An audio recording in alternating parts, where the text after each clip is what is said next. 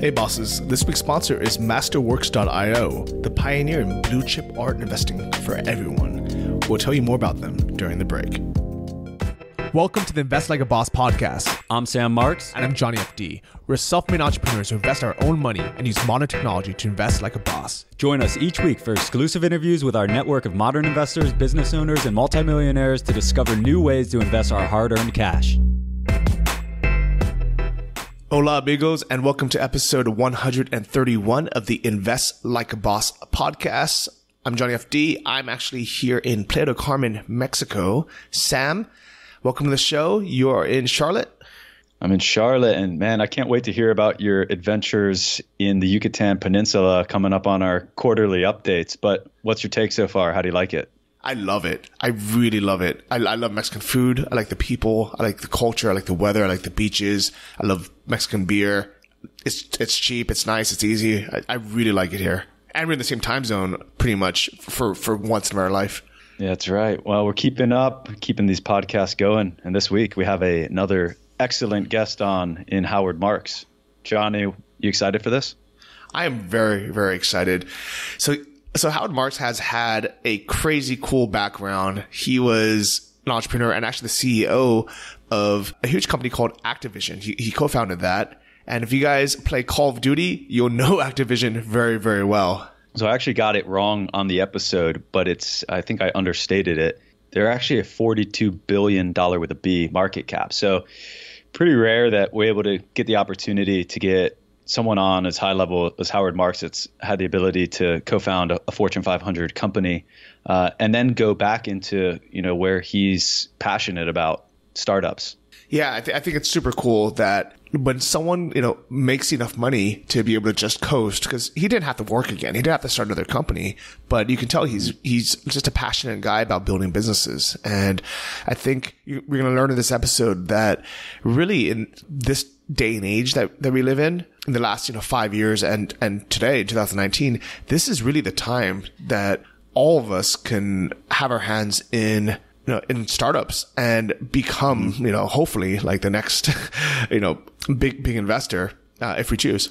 Yeah. And the landscape is changing really quick. And when you guys listen to this episode, listen to Howard's vision. I think a lot of times entrepreneurs, they get stuck up in the weeds of daily operations and they often forget their vision. They forget the enthusiasm of why they started it, why they created it, and where it's heading. And it's always valuable to step back, get away from everything and think about that vision and recapture that enthusiasm. And I think you'll hear this when Howard's discussing how he started StartEngine and where he believes it'll go in the future. Yeah, definitely. And if you guys haven't heard of StartEngine, they are a crowdfunding platform for investing in startups. So everyone's probably familiar with Kickstarter, where you fund a new project, but you're just basically pre-ordering the product.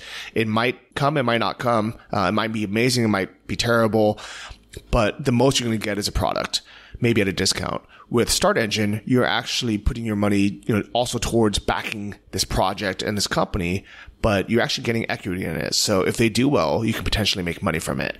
So I think it's really, really exciting, and it's something that never existed, before. So with that, let's bring on Howard and stay tuned for our exit commentary after the episode. All right, here's Howard at StartEngine. Everyone, welcome back. We have a great guest on today, Howard Marks. Howard, welcome to the show. Thanks. Nice to be here.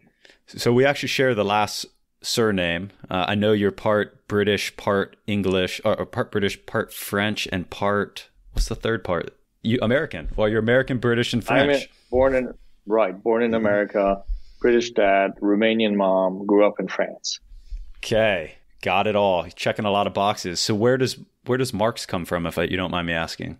So I've done a lot of work on Ancestry.com, and I've been able to trace the Marks family from Prussia down to the early 1800s and even late 1700s.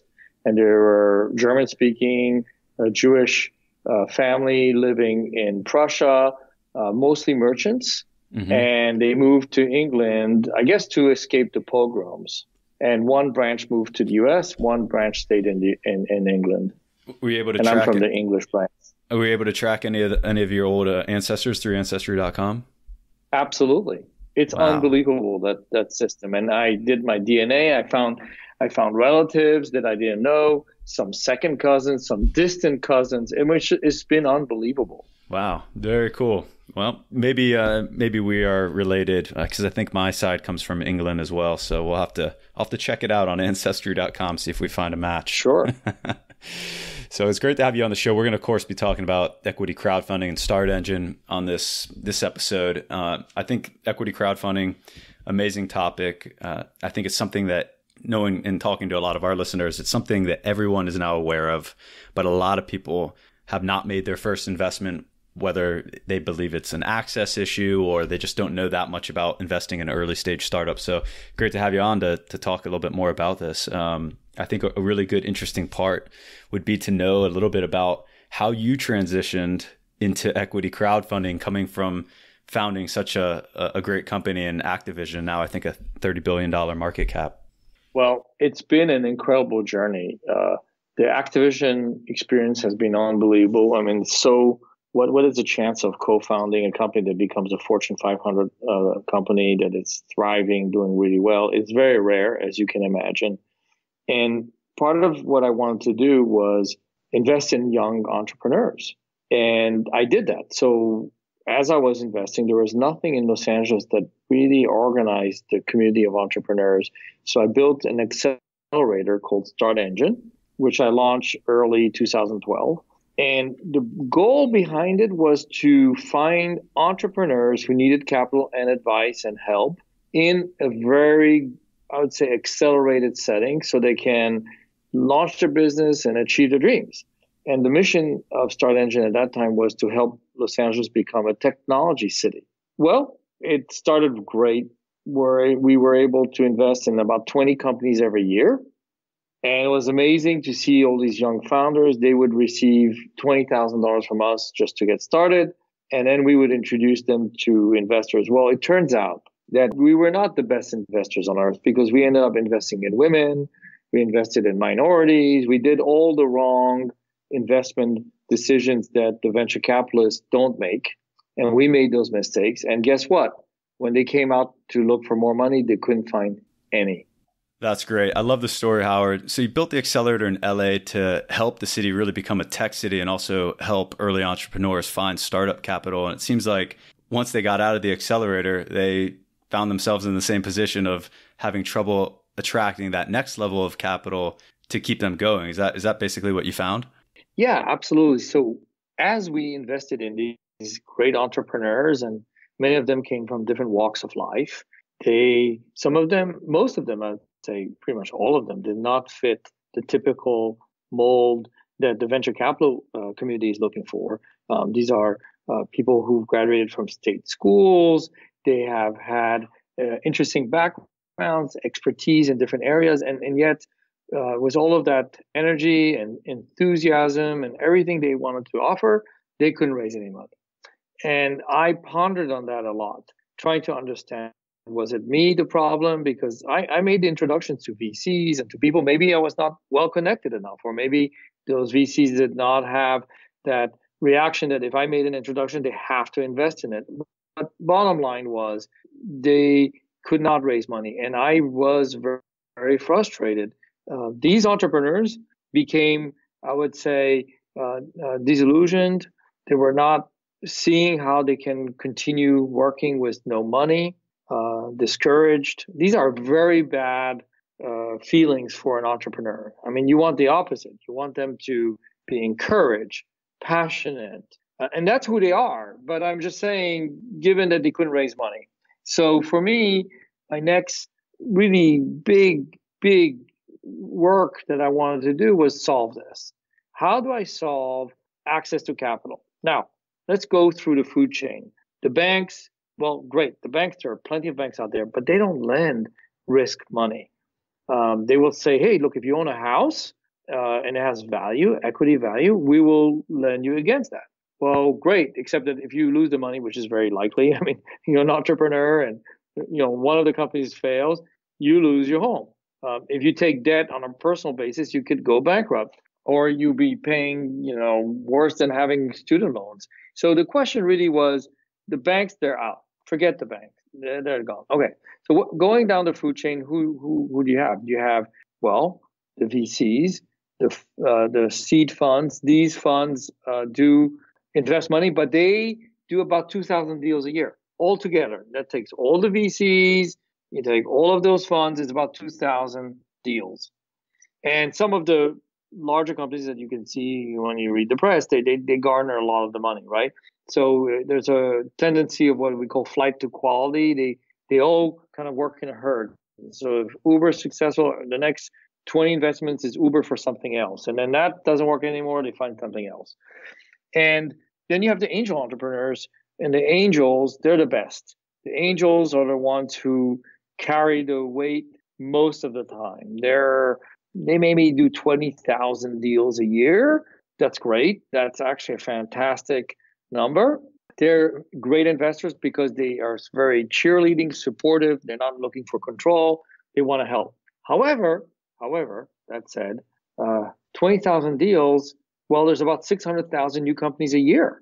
So it's a small amount. And they can only go so far after they've written their check, 25,000, 50,000, sometimes more. They want you to go and find something else, right? They want you to convert their convertible note or whatever, a safe note or whatever you issue to them into a VC round. And again, go back to the VC rounds is only about 2,000 a year. That's not a given. It happens to many, but not most. So I look at that and I say, wow. Now, I forgot friends and family. That's even better than the angels. That's the best place ever. But not everybody has access to wealthy parents. Not everybody has access to friends. And frankly, they just want to give you the money. They want you to be successful. And they generate the most, I would say, the majority of all investments is friends and family. And that gave me a pause because I said, wow, that's interesting. Friends and family, they're in. But you have to be related, right? They're not going to just go and spray the money to everybody. So my quest was, how do we unlock a larger pool of investors? How do we make that happen? And that was my thinking. And as an entrepreneur, I was watching the Kickstarter model very carefully. And I just saw something very valuable there where the crowd came in and they purchased ahead of time on a gadget or they donated money. And the numbers were spectacular. The numbers were going up to $1 billion a year or more. And I thought, wow, that's a great model. But the problem with that is that's not investing. That's giving. That is purchasing. That's not investing. And investing, when you invest, you don't get back necessarily a gizmo product. You get shares. You get stock. You could get preferred shares. You could get common shares. Anyway, that was my idea.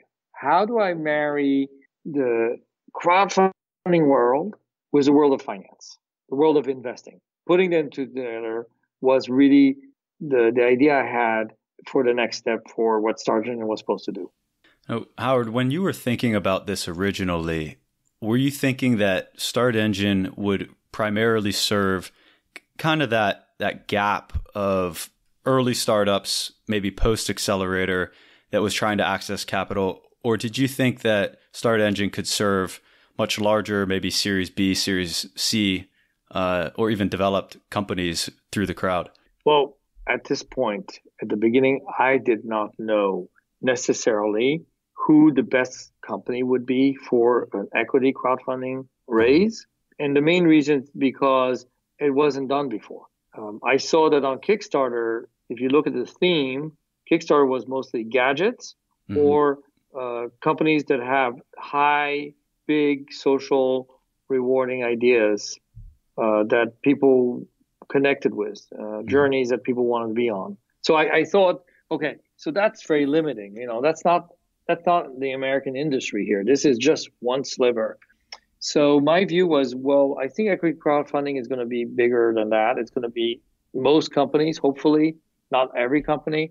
And I started to look for customers. So what happened was in April 2012, while I was in the thick of working on the accelerator and investing in companies who subsequently had trouble raising money, as we discussed. Some did, by the way. I'm not saying none raised money, but the vast majority could not raise any money.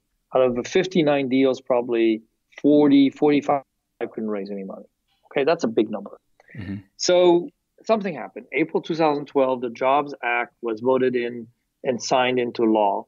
And it was a bill that promised to change the way small businesses raise money. The idea for them, small business, by the way, the company was under $1 billion in market cap. So you can imagine there are 5 million companies who fit that bill, by the way. Okay. Right. So most, right? But for them, that's a small business, right? I get it. You know, the statisticians and all these economists working for the government. Okay. So I was like, wow, they're definitely out of touch. But that came out and that was extraordinary. I read it page to page, cover to cover. And I said, you know what? This is going to be a revolution. Because for the first time in 80 years, the ordinary person can invest. I don't know. That sounds pretty interesting. Your neighbor starts Apple and you get to invest. In the past, your neighbor starts Apple, you can only lend the money. They cannot take an investment because they're just not allowed to do that. So, wow, that was a big idea. And that's how, in many ways, the whole thing came, the stars were aligned, basically. It all came together. I said, well, let's get started. Except that I had no idea that from the time you sign something in law and until it becomes something you can use, it's a long time. In fact, the lawyers would tell me, Howard, you're wasting your time. It's never going to work. It's going to take 10 years and they're never going to approve it. Because you know what? The SEC, the last thing they want to do is let ordinary people invest. Forget about it. Then the other set of lawyers said, oh, Howard, even if they do it, no one's going to want to invest online. They don't do it that way. It's done by lawyers and private partnerships and this and that and you know, wealthy people. No, that's not going to work. And some other people said, oh, Howard, you're going to get sued out of your existence here. Consumers are going to sue you. This is never going to work. And then I took that as a very good sign of why I should do this. I love it. I have to do this. Love it. Yeah. I have to do it because the general consensus is against it. And typically when you see that as an entrepreneur, that means opportunity. Big opportunity. So guess what I did? I started it. So I started StartEngine Crowdfunding Inc., the crowdfunding arm of StartEngine. And I said, you know, we need a customer. So guess what? It took 3 years, literally 3 years from the time it was signed till June 2015 to launch the first customer. Why? Because the laws were not in place. Okay? 3 years. That's a long time. Well, maybe for the government it's not. But for us, entrepreneurs, that's a huge amount of time. So you can imagine my impatience was growing. And I was very frustrated because I saw the need, but I couldn't do anything about it. So then finally the day comes and we're looking for a customer in around May 2015. And I get introduced to this entrepreneur called Paul Elio. And he's telling me about this new car he wants to build and how exciting it is. And it's a low cost, high mileage car. It's under $10,000. Anyway, great entrepreneur. He just was pounding the table of how exciting. And he's used to people saying, you know, well, because he's raising money for his company, the word no. Basically, no. Who would ever finance a car company, etc. Right? And I say, yes. I'm like the guy who says yes. A little while to get through that yes. And I said, look, you have tens of thousands of pre-orders of people who love this car. Why don't you offer them to invest? And he's like, great. He was all in for it. That was his idea, that he could go to his community and raise the money. Well, guess what? We launched him and we raised $17 million from almost 7,000 people. That was the first campaign? First campaign, about 45 days. It was unbelievable. It was unbelievable. It's hard to explain it. And, you know, not every day the first customer you get is a hit, but it happened. But it was also a demonstration of what this can be. So anyway, move forward to May 2016. Virtually a year later, another rule comes out where you can raise up to $1 million, but very efficiently and inexpensively, and no big lawyers and big audits, none of that. Very efficient, raise $1 million, which is, by the way, a lot of money. And a lot of entrepreneurs you talk to, like $1 million, they look at it like it's like you're offering them a dollar bill. But Mm-hmm. I have to tell you, for entrepreneurs, for the real ones they're not the ones who get the big VC $50 million checks, that's a lot of money. Yeah. Because they have nothing. So anyway, the $1 million rule launch, and we start seeing companies applying and launching on our platform that are raising $1 million. And we are just amazed. We're just amazed about the reaction and the tens of thousands of investors who are coming in every month to participate. So since then, what happened?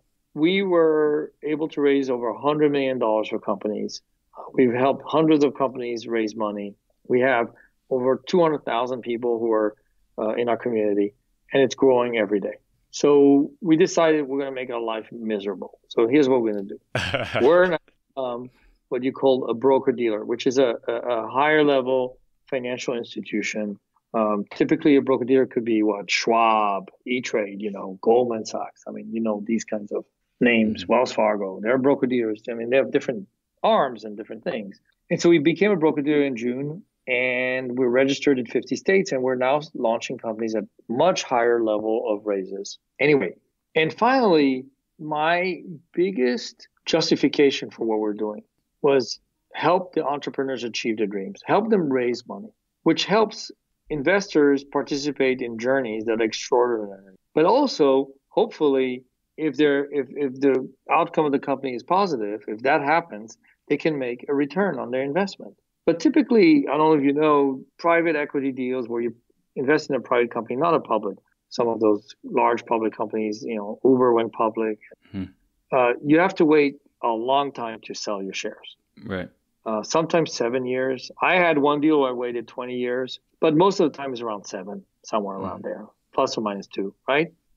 And I thought that's just not consumer friendly, not enough friendly. So my next challenge after we built that beautiful crowdfunding, StartEngine.com crowdfunding website, and we're able to raise money for companies, right? And we have now, I think, over 60 companies on our site, and we're launching over 10 companies a month, and we're growing. I said, we need to help the investors trade their shares. If they want to sell them, good for them. And some who missed out on the raise want to buy some, good for them. We need to do that. Now, great. Except, again, how do you do this? How does a company like StartEngine end up building a stock exchange, right? I mean, yes. Not the most obvious thing to do, a stock exchange for all these private companies. Think about it. Big idea. Anyway, so we announced that we're going to be launching, once all the regulatory things are taken care of, we're going to launch Secondary, which is a alternative trading system. Mm-hmm. It's called alternative because it's not the NASDAQ and it's not the stock exchange, obviously. So it's an alternative. And we're going to be launching that. And now this is a big historical moment when it happens. These ordinary investors, Main Street investors, will be able to trade their shares. There's some restrictions. Depending on how the company is issuing the shares, they may have to wait a year or not wait at all. There's different rules, but those are going to be clearly explained to the investors. But think about this. It changes everything. Everything has changed. You can raise money for your company, and your investors are going to have some form of liquidity to the extent there are people who want to buy them. It's unbelievable, and we're building that. That was my number one question for you. Is there going to be some type of secondary market in the future to make private shares liquid? Because I know as a founder and as an early stage investor, as you pointed out, that is one of the biggest obstacles in committing to doing something is just the lack of liquidity. And if that becomes a thing in the future, that excites me personally from every aspect of startups and private investing. And I know tons of people that would immediately be turning to that platform to look to participate on both sides of it. And I think that would be incredible. What is what does the legislation look like for that? I mean, let's take maybe one example. Let's say you're a startup investor. Is there a certain type of shares that you would have to hold to be able to market those for resale, I guess? Well, that was my work that I had to do. So part of the Jobs Act, I call it the gift that keeps giving. Okay. The first gift was what they call Regulation A+, which is you can raise up to 50 million, but you need an audit and you need to file with the SEC your offering. And it takes some legwork to get there, but you can raise 50 million and the shares can be traded right away. That's very clear in the rule. Those shares are not registered with the SEC, which is usually what needs to happen. But no, they can be traded. Great. Traded where? That's the problem. One knows, right? But it was in the documentation. I mean, it's amazing. They figured it out, the rule makers. So then you have the next gift was a regulation crowdfunding, and you can raise up to 1 million. But you don't need an audit, and you don't need to file with the SEC. We just give us the information, we process it, and then if everything looks good, you can go live. Very quick. It's very extremely quick. And that's the second gift. The third gift that came out was, and by the way, let me finish. You can sell the shares, but you have to hold them for 1 year. Okay? So that's the only restriction. Okay, fine, great. So then the next gift came out was that public companies can now access Regulation A+. That's a big idea because public companies, most of them are tiny. I mean, everybody thinks of Intel, Apple, and Amazon. I understand, but most are small. Okay, let's be very clear. Most public companies are small, and they also need access to capital because they're building their businesses. So how do they raise money? Well, it's complicated on the public market. It costs a lot of money. Guess what? Regulation A+ solves that entirely, completely solves it. I'm not going to go into too much detail on how they did it before, now how they can use Regulation A+, but that starts in January, and we're seeing a huge amount of demand. Excellent. So bottom line is the gift that keeps giving is going to give, and there's one more thing. 20 years ago, the SEC launched a thing called the alternative trading system.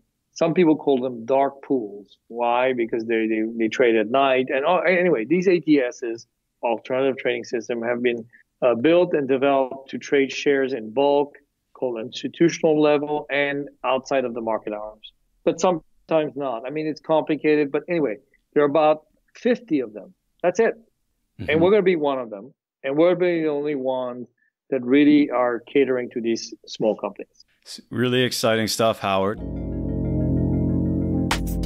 Hey bosses, I want to tell you about this week's sponsor, Masterworks.io. Masterworks is the pioneer in securitizing blue chip art to make this $1.7 trillion asset class investable by both accredited and non-accredited investors. While the S&P 500 declined by 5.1% last year, the art market returned a whopping 10.6%, and this was called the top performing asset class of 2018 by the Wall Street Journal. Their founder, Scott Lin, wanted to create a way for everyone to invest in great multi-million-dollar paintings. Now anyone can be part of Warhol, Monet, or Picasso. To learn more or to join the exclusive community of blue-chip art investors, go to Masterworks.io. Make sure you enter Invest Like a Boss in the How You Heard About Masterworks section to skip the waitlist. 2020 is just a year away. We talked about how long it took for the legislation to actually get into a place that it could be acted on and built upon. Do you guys have any projections for next year? Is the industry growing quick enough?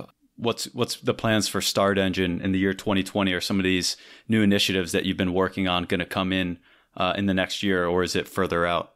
Well, this year we got the broker-dealer done. That was in June. And I am praying that we can launch our trading platform by the end of the year. But if it happens early next year, then that's what it is. And that's the next step. But then we're not done. We're not done until we raise money for 10,000 companies, 10 billion in raises in 10 years. That's our vision. That's a lofty goal. That's aspirational. That is not, I would call like a projection. It has nothing to do with projections. We don't make projections on our business, but it's our vision. It's how we want to be. And imagine how many of them will end up on a trading platform. Oh my God. There are 4,700 public traded companies on the national market systems. That's NASDAQ and New York Stock Exchange type of markets. And then you have 10,000 plus on the over-the-counter, small businesses. Anyway, this is not the American industry. The American economy is more than 4,700 companies. I hope it is. I mean, most companies, the vast majority, the 99%, they are private small companies. Mm-hmm. They're the backbone of our economy. They're the biggest job creator for probably about 70% of the jobs. So when we need help for our economy, we go to small business. And what StartEngine is we're going to fund small business. And we're going to allow investors to participate early on and have access to liquidity. That is what we're going to do. Do you think that in the future, Howard, that we talked about a few of the different ways that startups get funded, from accelerators, friends and family, to angels, VCs. But again, a lot of startups don't have any knowledge or access to a lot of those. They might not have family that's wealthy, and they might not know how to access angels or VCs. Do you think that crowdfunding and platforms such as StartEngine become the go-to place to find funding in the future, the number one place startups will go to look for funding versus other options? Well, Sam, we reviewed all the options at the beginning of this podcast, right? Mm-hmm. I mean, I went through the food chain, right? Going Mm-hmm. up from the banks down to the friends and family, right? There are no other options. That's it. So given that that's it, Mm-hmm. it's so obvious to me that equity crowdfunding is the future of finance for small businesses. It is so obvious to me.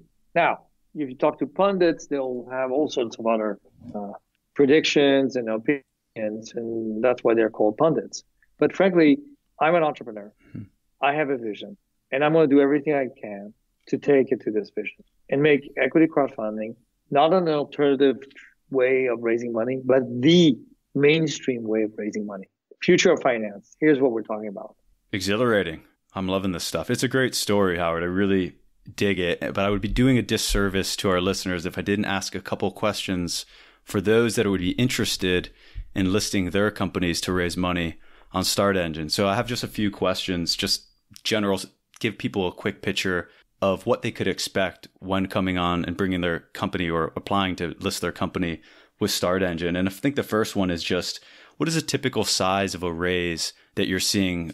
You mentioned it, you're launching 10 companies per month. What's a typical size of a raise that they are, or an average size of a raise that they are raising? So there are two kinds of regulation here. The first regulation crowdfunding, that's the $1 million rule. Mm-hmm. We see raises average around 250,000. That's for that rule.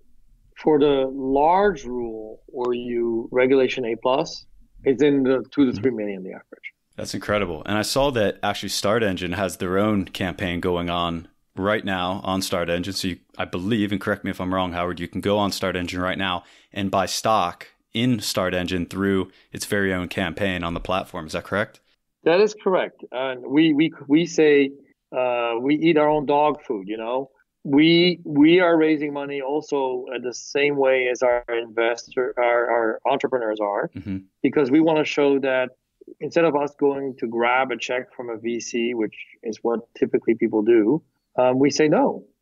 You can enlist the crowd, make them part of your journey. I call them brand ambassadors. They come in and they love you.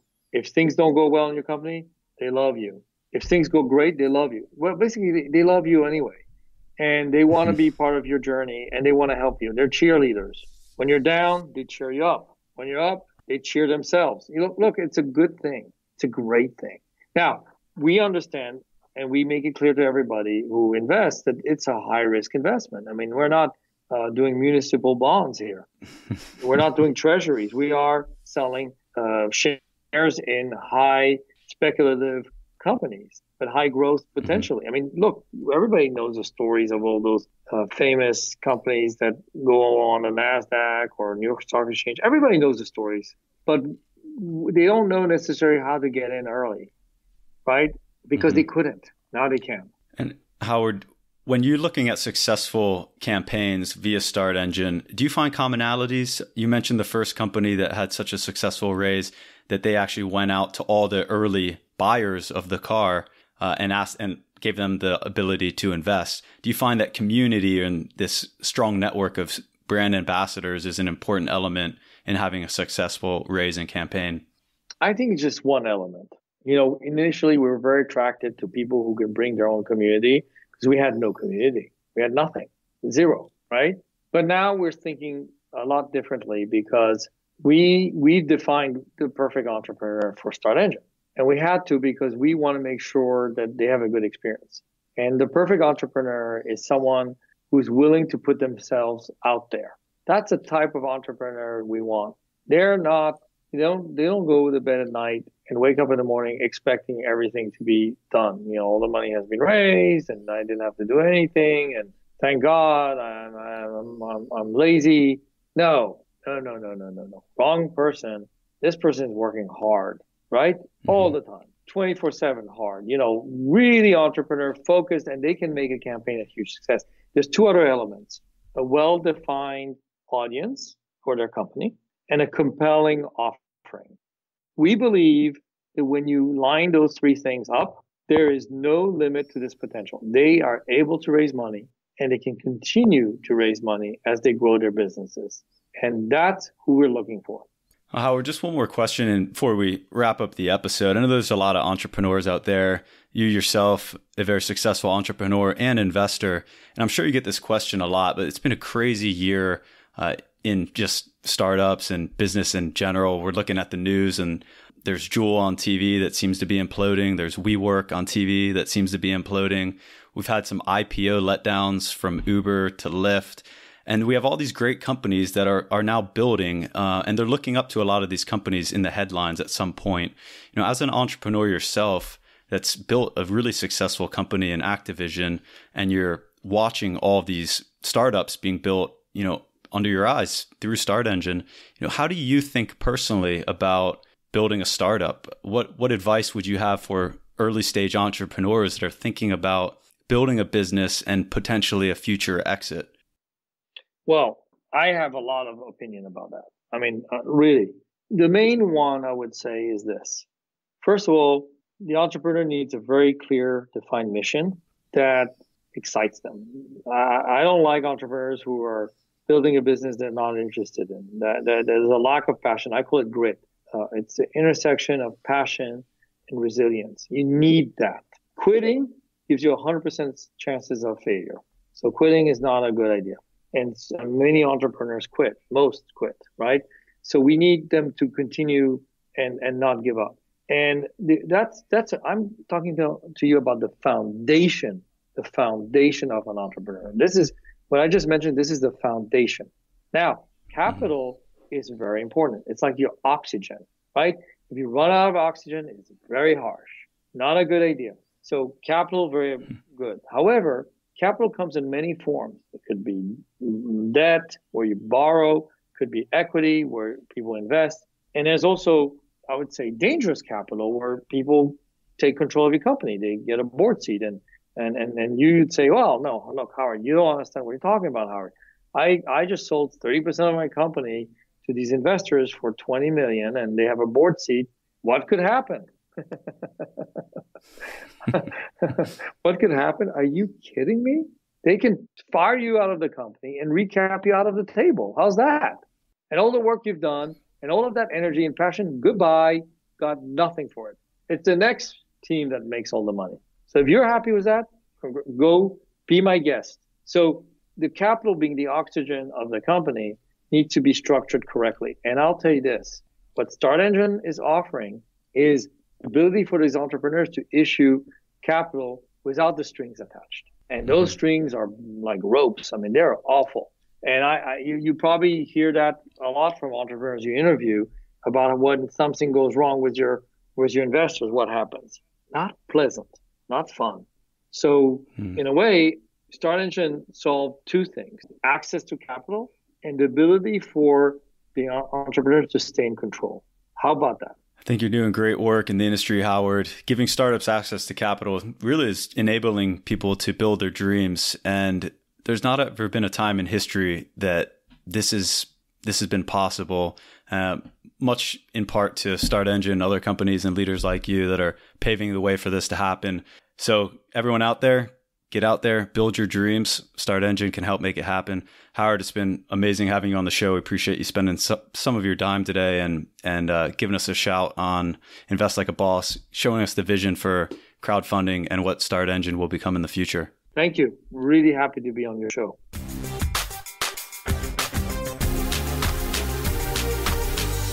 Sam, you ready to get your engine started? I would never know what line you're going to come into this exit commentary with. That was a good one. And yes, I'm ready. And I'm also excited for what the future of this is all going to be, because I think a lot of people are going to have access to startups that never felt they should have. And there's going to be a lot of startups that have access to capital that they never felt they could acquire. Yeah, definitely. I think it's so cool. He used a kind of analogy where, like, where else were you going to get the money? And I thought about this, like you hear the story about how Google started in a garage or how Facebook started. And at some point they all needed money, but they had potential. And the only thing they could really do, you can't really go to a bank. There's no collateral. You can ask your parents to mortgage their house and you might lose it, but also the most they're probably going to get back is just the money that they lent you. If you lend friends and family money, just usually a terrible idea. You're usually not really buying into the business. You're just lending the money, maybe with interest, maybe without. And I guess in some rare cases you could become a partner. But in general, like if you just wanted to, say, here's 15 grand or here's 50 grand, pay me, if your company does well, I would like a bigger return. And if it doesn't, hopefully I can get the money back, maybe not. That never really existed, until really now. Yeah. And Johnny, I remember at the summit, there's a lot of questions about how to raise capital for companies that are not necessarily fitting into the VC profile, right? I mean, there's a lot of companies out there that are not trying to become a $5 billion company. There's a lot of founders out there that are trying to build something from scratch into a $15 million company. And there's not a lot of capital out there that necessarily can go to funding those companies. Some people were saying, oh, you can go get a loan. But small business loans are like really hard to get, and then to your point, a lot of people don't have friends and family that can support a startup, or that's just not a good idea in most cases. So I think if this becomes a thing, which it clearly looks like it is, now StartEngine has raised more than $100 million for 270 companies. That's really impressive traction. If that continues, 10 years from now, it's going to be a hell of a great time to be an entrepreneur. Yeah, definitely. And I think this is really cool for both sides.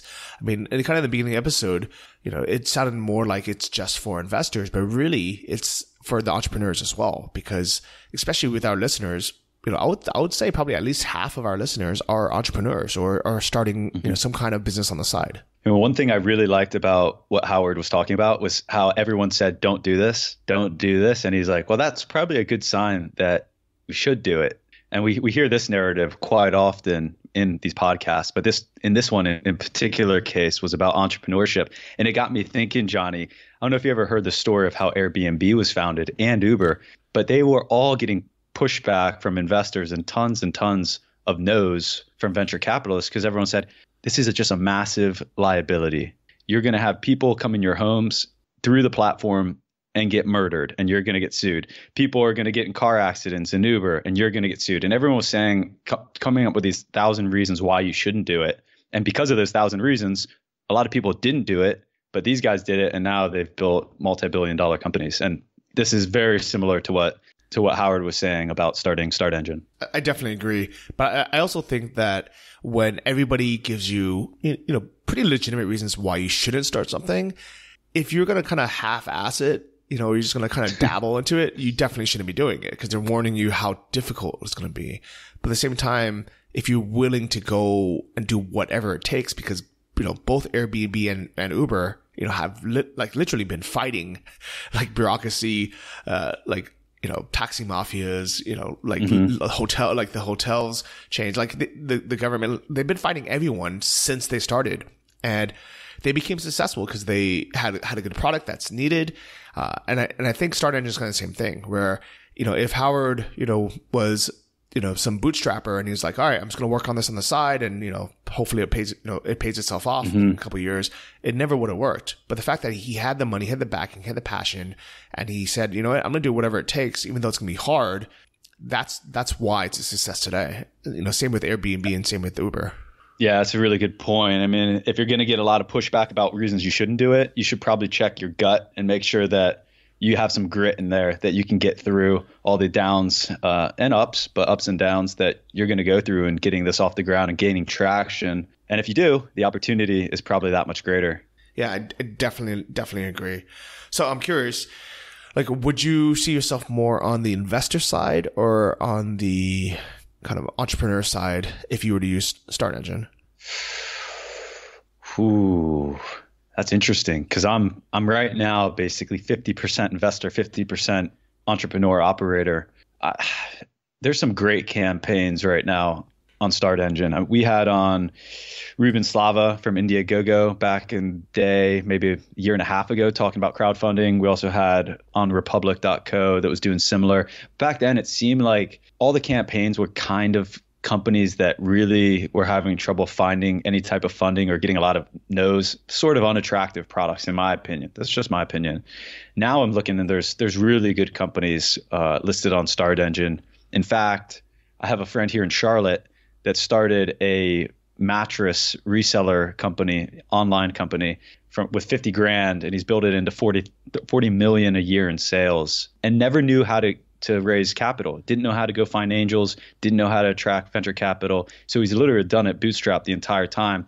And lo and behold, I was having wine with him the other night in Charlotte, and he was talking about listing his company on StartEngine to raise funds because that's the only route he knew. And that's a great business. So, I mean, there's really good companies listening now. I think it's very intriguing as an investor, and as a startup, there's just more and more companies going this route now. It's becoming much more common. So I don't know, Johnny.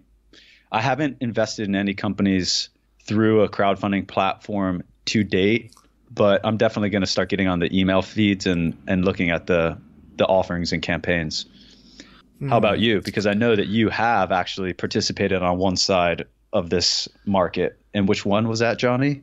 I can't even remember the name of it. It was I remember the name of it. Yeah, what was it? It was BeatStars. Okay, BeatStars. I'm thinking Beats. I'm like, definitely wasn't Beats by Dre. But that was awesome. I haven't heard anything from them since. And to be fair, it wasn't a lot of money. I think I put in like $500 the minimum just to kind of test it out. And I haven't logged in, so I haven't really seen like what has happened. But I would kind of assume that nothing's happened. It's kind of just sat there. So yeah, it's weird because I mean I know more about your investments than you do, John, and look how passive you are and look how hands-on I am. So I actually looked them up a couple of weeks ago just out of curiosity. It looks like they're doing very well. Okay. Their website says they're the world's #1 marketplace to buy and sell beats. Really slick website. Looks like their app's rolling. But it's really weird that they didn't send out any type of communication. And I think that is also part of the struggle in the market right now. When you invest through these, you don't get to know the founders, and there's no standard set of communication or any type of protocols for this stuff. So in this case, you invested, I think, like a year ago, and you haven't gotten any update since. To me, that's out of line. I think for anything that's early stage, you should be getting monthly or at a minimal quarterly updates in good and bad times. I mean, you got to know what's going on in the company. Yeah, I can see that. I mean, and to be fair, I haven't logged in, so I don't know. And actually, for whatever reason, their website says we try later right now. So that's kind of strange. But I'm a very passive investor. So I think, as you said, like I don't log in. I never look at, what the S&P is doing. I never look at what my funds are doing, except for when I have to, either once a month or once a quarter when we're doing the updates. And that's why I know, like, startup investing, it's not for me, because I think the reason why you like it is because you can be involved, because you can feel, ownership, and especially if you have a voice, you know the owners, or, you're attending the meetings and you can kind of help steer it the right way. Like for me, that's the exact opposite of what I want. I want to put my money somewhere, not think about it, and then just log in whenever I feel like it and see it grow. Yeah, I see your side of it. I think that's why everyone's portfolio out there is different. It's all tailored to their lifestyle, what they're trying to achieve. I like investing in startups that give me some type of lifestyle perk. So for instance, the microbrew company Black Hops down in Australia, I can visit a couple times a year. I can go to Singapore and visit the guy Glintz and spend a few days there in some of my favorite hotels and hang out with them. And you know, Barcelona, I'm invested in a startup, so there's a reason to go there for quote unquote business. But I definitely understand your position and the passive approach and how it suits your lifestyle. And honestly, Johnny, a lot of times I look at what you're doing, I get pretty envious. I'm not going to lie. Well, there's different things that just get us going in the morning, right? I think if you didn't have these things, you know, you maybe you would be bored out of your mind. And while for me, by having those things, it would just stress me out. So, you know, we all kind of run away from, you know, it's normal humans to avoid the pains and go towards, you know, our pleasures. That's right. Case in point, you're in Playa del Carmen right now and you're loving it. When I was there, I loved it for all the same reasons that you loved it, but I was so stressed every single day because I couldn't find adequate workspace. The internet was choppy. Mosquitoes were in the co-working space. I could never get into a groove. And if I can't get into a groove work-wise, I become miserable. And even the nicest place in the world turns into unpleasurable place. So for those reasons, because you're not as active in some of the projects and especially startup stuff, you can enjoy a place like Playa del Carmen a lot more than I can. Yeah, definitely. Like I've literally been just, you know, taking my time. I think kind of living that, you know, that Mexican lifestyle where I wake up when I want, you know, just, you know, go for a walk to the gym, you know, gonna take my time working out, go home, you know, hang out for a bit, maybe have some breakfast. And then, you know, when I feel like going to work, I go to work. When I feel like leaving, I'm like, all right, that's enough. Where someone's like, hey, we're having a barbecue, we're having some beers. You know, it's kind of just an easy life. However, I also think that in the last year, things have changed a lot here. They've built more co-working spaces. I think there's a total of 4 now that are actually all very good, or at least 3 of them are very, very good, you know, and there's like the new Selena one is completely indoors. So I haven't seen a single mosquito in there ever. Amazing. Well, good for them. I know they're trying to improve the area a lot.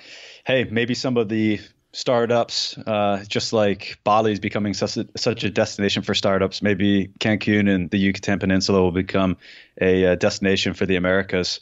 Time will tell. But if you guys want to check out StartEngine, they actually have a company that has raised money through them that's now going public. It's called Hylete. I think I'm pronouncing it correct. Hylete. It's an apparel company. And if they have a successful IPO, that might be a game changer for crowdfunding for equity. If they can demonstrate that here's a company that raised money through our platform, went all the way through to IPO and made a lot of money for the investors, I think that's going to bring a lot more attention and drive a lot more demand for this type of stuff. Yeah, definitely agreed. I think it's, you know, a lot of these are kind of still early. So people are like, all right, sounds like a cool concept, but not really sure, you know, how it's going to turn out.